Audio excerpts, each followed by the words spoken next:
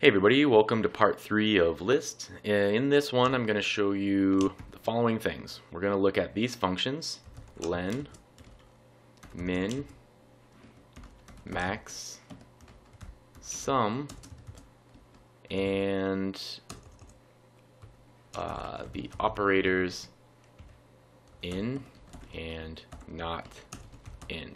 And we've actually looked at these briefly, but I'm going to discuss them more now that we're actually talking about list. And in you actually see with for loops as well. You see like for I in the range, something like that.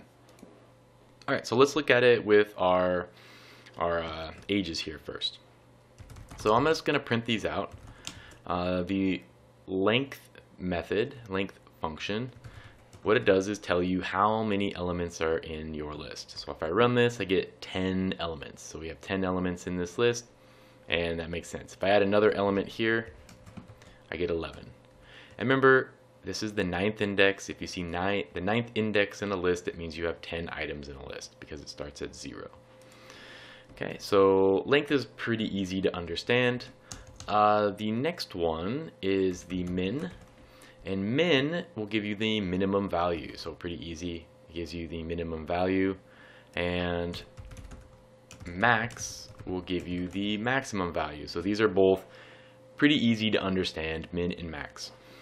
Now, you might be interested to know that these actually will work when you are dealing with arrays that are not necessarily numbers. So for example, if I had a list of names, so let's say I have a list of, I got Ted, Lily, Ralph, and Amy. So in this, what do you think is going to be my minimum and what do you think is going to be my maximum? So if you said minimum of Amy and maximum of Ted, because you're using the alphabet, you're just thinking alphabetically, you're actually right. Whoops, let me change this to names. So run this, I get Amy and I get Ted. But the problem comes when we start looking at things that are maybe not all capitalized. So let's say I have Amy here and Ted. Now if I run this, Lily is actually the minimum and Amy is now the maximum. Even though Amy is a lowercase a, it's still maximum compared to the capital of T. Why is that? Well, that's because of something called ASCII values. So ASCII. And if you go look in the fundamentals section, you'll find a video on ASCII values under things. I think it's in the section with binary and hexadecimal and stuff like that. So take a look at the ASCII values if you don't know.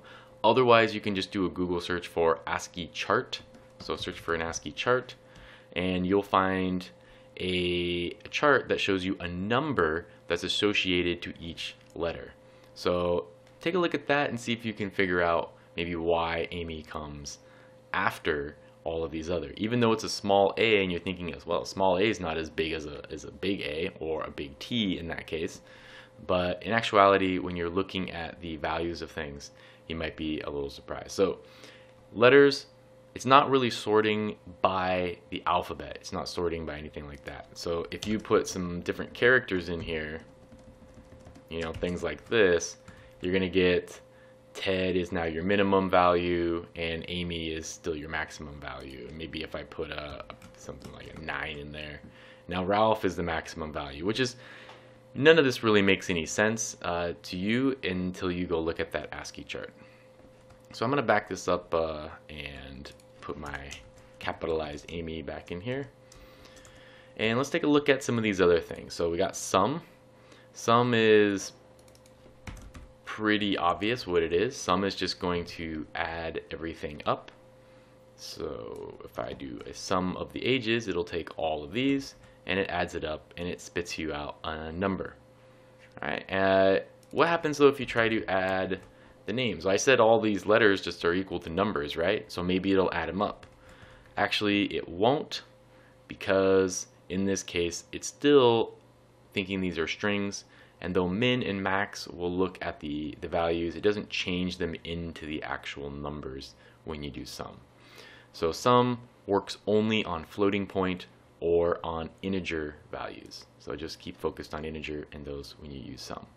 Okay, so that covers length, minimum, maximum values, and sum. Those are probably the 4 basic functions you're going to use, and there are some more details on these. There's different things you can do with min and max.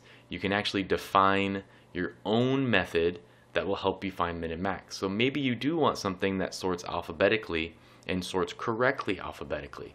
Well, you can define your own function that uses min, and then it will sort them alphabetically. And I take a look at the documentation. I'm not going to get into that because this is a basic video, but if you want to know more about that, go look at the Python docs and you'll see a lot of good stuff. Okay, let's look at in and not in. So in and not in are, as we said before, they return a true or false value. So if I say 14 in ages, well, there is a value 14 in ages, and if I do this, it'll say true. But if I say 19, and there's no 19 in here, it will print false. And that works the same way with the strings. If I say Ted in names, it'll say true. But if I say Teddy in names, it says false. Okay, so in and not in, you've also seen them, for example, in for I in range 0 to 10.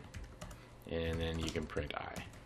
Okay, so this is the same thing, but it's not testing a true or false value actually in this. It is testing a true or false value in this case, but it's also incrementing through each item using the for loop. So the for is saying, is I in this range of numbers? If it is, I want you to take that number out of the range and print it, and then go to the next number. So that's what the for is saying in here. You could actually just say, in this case, you could just say, is 5 in range 0 to 10. And if you do this, you get true, because range is just 5 is going to be in that range. But if you say 15 in that range, you're going to get false. Okay, so the in works in the same way. You can also say 15 not in the range, and that is true because 15 is not in the range there. I could also say, coming back here, I could say, let's say I change the name to Liliana, not in names. And that's also true because Liliana is not in the list of the names here. But if I asked you to say Lily not in the names, you get false because Lily is in the names of the list. Alright, so in and not in are very useful when you want to determine if something is in a list of numbers or in a range of numbers. Okay, or a range of values of any sort, really. Okay, so those are the basics, the 4 here and these 2 here. You're going to use them a whole bunch from this point on.